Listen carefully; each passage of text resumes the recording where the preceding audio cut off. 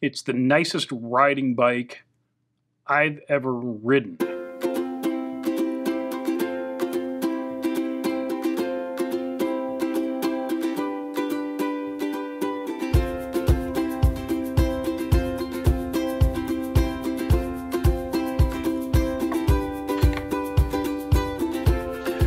Welcome back, friends. Happy whatever day this ends up posting. I wanted to talk to you a little bit about the nicest riding bike I've ever ridden. Not owned, ridden. And before I do that, a lot of you have already heard this, but it's been a while since I went through it, and in case there are any new people out there, or just somebody that flies by, clicks on it, and before they have a chance to go, this old guy doesn't know what the hell he's talking about, and click off. I got my first bike shop job in 1988. I bought my store in 2003. Aside from a year and a half in corporate retail, not fun.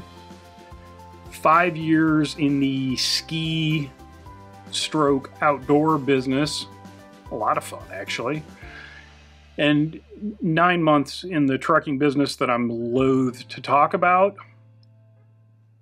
I've spent my entire adult life working in and or owning bike shops.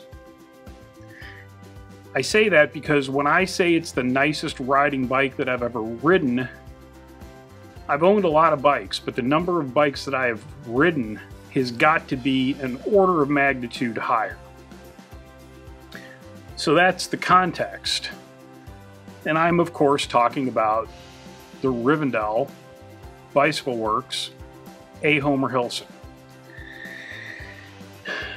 I always, take a little pause now when I say it's the nicest riding bike I've ever ridden, because a couple of years after I got the Hilsen, I got a Cheviot, which at worst was level pegging as far as how those bikes rode. Really kind of two sides of the same coin, right? Just like the long haul trucker or disc trucker and bridge club are kind of two sides of the same coin. But it still remains. I mean, I bought the bike sight unseen.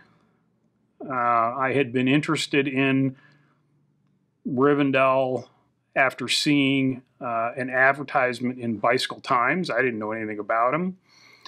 And for about a year, I circled around and tried to, find a way, get a bike that was like a Rivendell. And obviously I didn't have much success. And I finally just bit the bullet and called them up and bought a frame. Got the bike, or got the frame, built it up, took it out into the parking lot. I got about 3 pedal revolutions in and said, well, this is the nicest riding bike I've ever ridden. So what makes the A. Homer Hilsen, and really to a large extent any Rivendell, ride the way they do? Well, I mean, it's Grant and Grant's philosophy on bike geometry and how bikes should be put together. The only way that I can describe it is that the bike has very slack seat and head tube angles and a very low bottom bracket. And I think those things are what give you that feeling of sitting in the bike as opposed to on top of the bike. I'm sure there are people out there that, have studied trail and all of that jazz. I've said it before, none of that stuff interests me.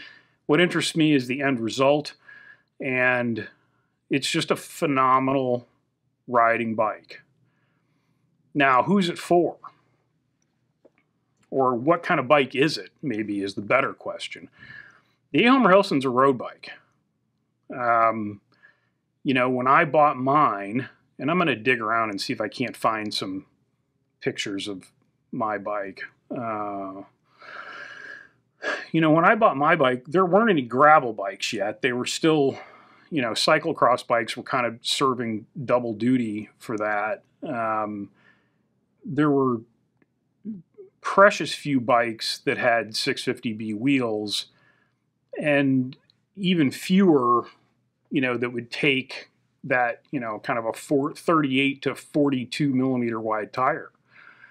So it was really, although it was not a new concept, it certainly was unusual for the time. It's kind of less unusual now, but still, back in 2008, 2009, 2010, man, it was, people didn't know what they were looking at. So, but it's a road bike. It's got lighter tubing than a Sam Hilborn, and certainly lighter than either of the touring bikes.